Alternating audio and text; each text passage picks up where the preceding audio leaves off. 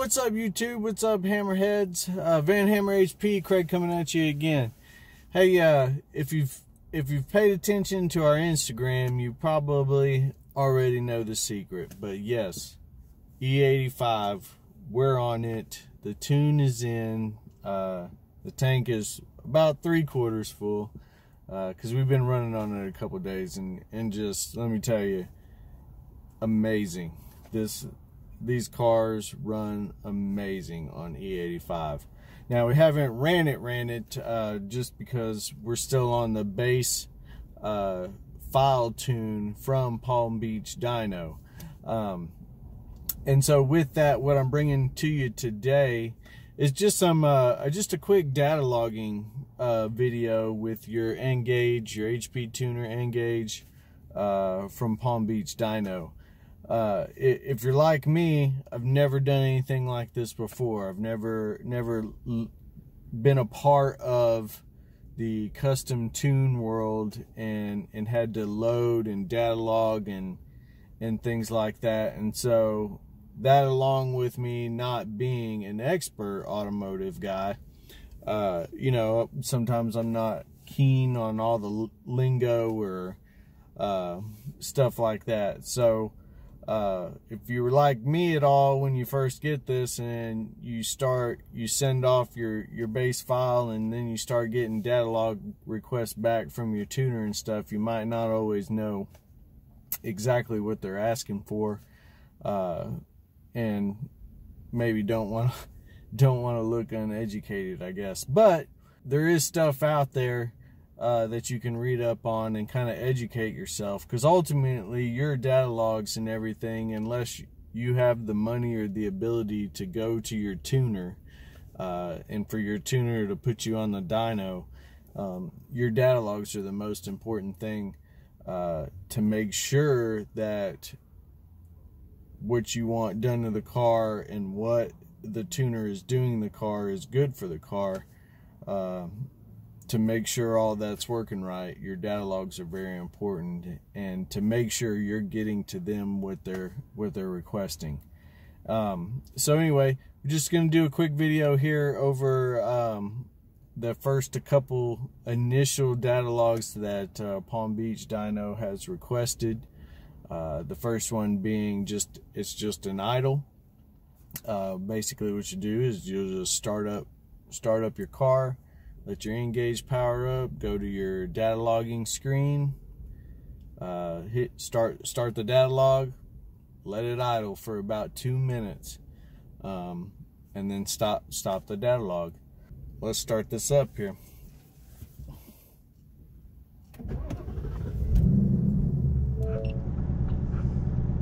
Like I said, we are on E85 now. Yeah, we've almost gone through half a tank of E85, and it's ran pretty smooth. Pretty excited about it. Okay, so this is just the base screen that we have up now, tracking speed, RPMs, air intake temp, and our coolant temperature. If you'll just hit one of the signals, you come to this screen, and you'll see the start data log button right here. As soon as you hit it, it starts the data log. Go ahead and start that for our idle. And we're gonna let it run for about 2 minutes or so. If you notice here, on startup, we're at 1K RPMs, and then of course the car will settle down, and we actually drop to about I don't know, around 600, I believe. If you'll see, there's where the RPM dropped at idle.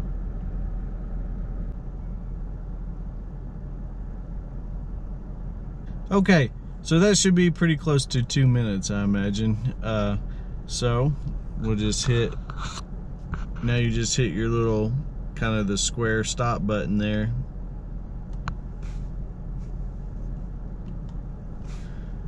Alright, and so that returns you back to your gauge screen, and you're done.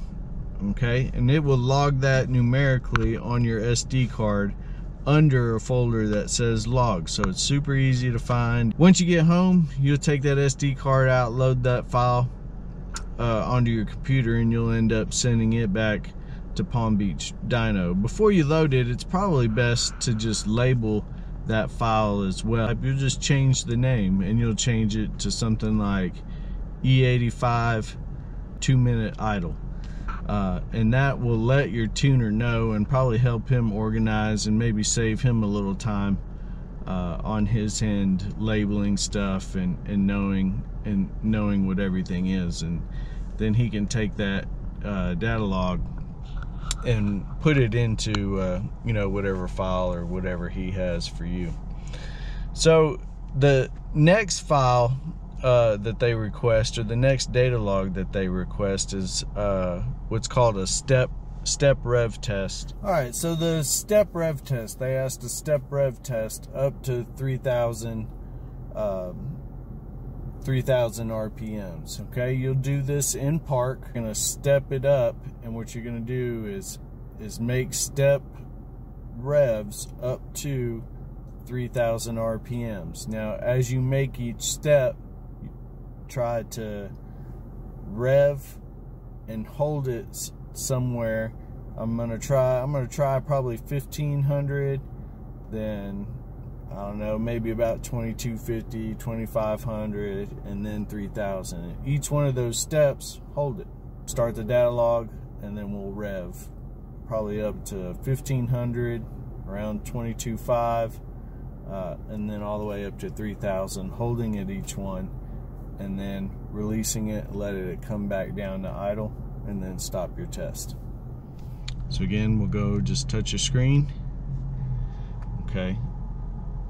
We'll start the log.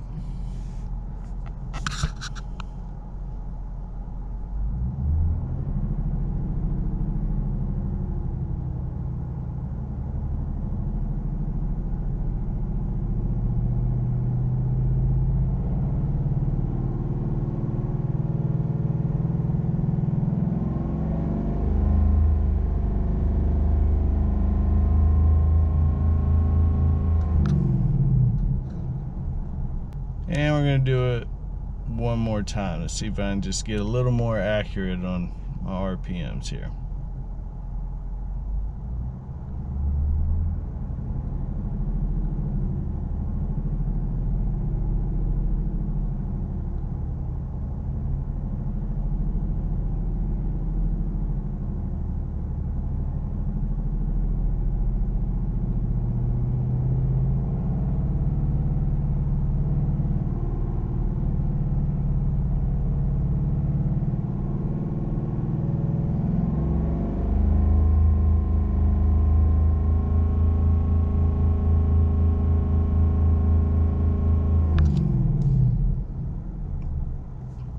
Okay, and we'll stop that log.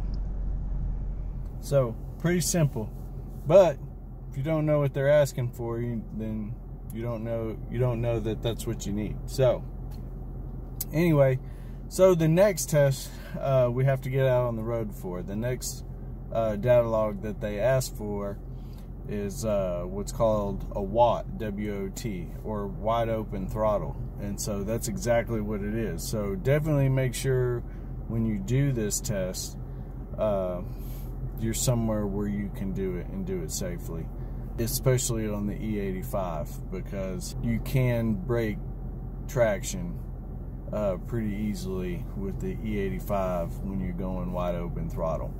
So the next data log that they asked for is, they wanted us in third gear, and they want you at 2,500 RPMs, and then just mash it. You mash it and you go all the way until it shifts, which should be around 7,800 RPMs.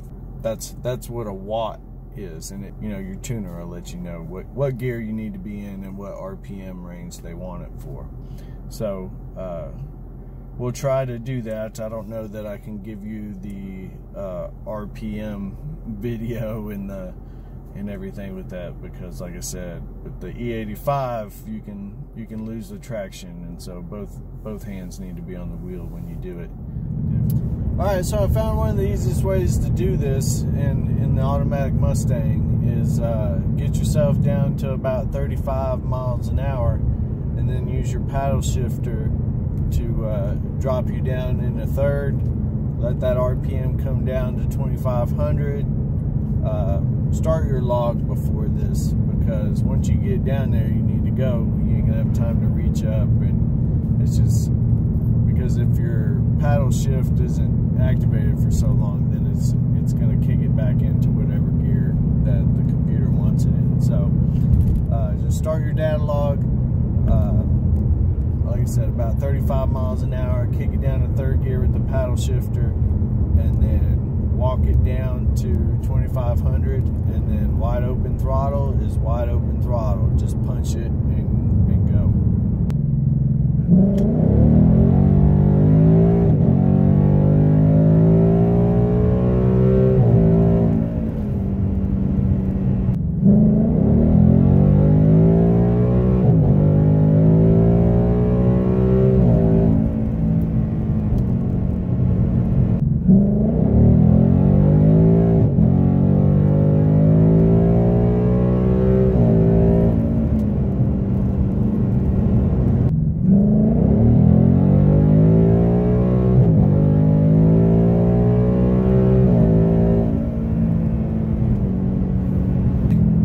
A couple times, reach out and stop the data log, and we'll get those. We'll label it E85 WOT test. We'll send that off, and wait till we get something back. Once we get those tunes back and we get the go ahead from Trevor, then we'll do a little E85 review in the car, and let you know what it's like. And I can tell you, just from doing those data log tests, this thing will get up and go. And like I said, you got to be careful, because even with the traction control on, it will the tires will move a little bit. It doesn't get crazy squirrely or nothing, but you do feel them move. And so if you were running it in track mode or something like that with the traction control off, you may get a little squirrely. So anyway, that's just a little on the data logging. Hope that helps for people that may have never done it before, or new to the N-Gauge or in the data logging process, and what Palm Beach asked for you. Anyway, if you got any questions, your tuner is always a good person to ask those questions to. So, anyway, like always, drop the hammer. Peace out.